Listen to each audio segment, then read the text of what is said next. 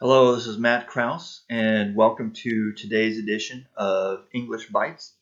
Today, the headline that I wanted to draw your attention to is this one: Lies over downing of aircraft shake Iran's trust in its rulers. And I wanted to call your attention in particular to this vocabulary word shake, to shake the trust in its rulers.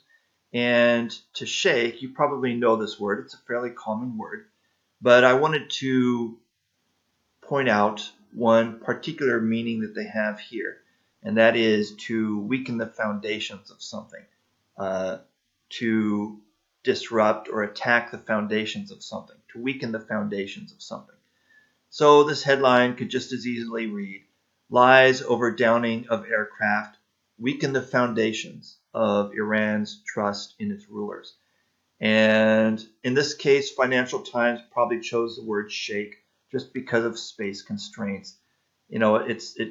Shake is only a few letters. To weaken the foundations of, that's a long phrase.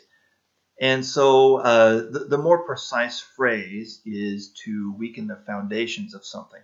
To shake is a more casual and therefore more difficult to use correctly word. One example that you might use, probably the safest example, would be if you are using this word to describe, for example, the effect on your business, or the effect on your customer satisfaction.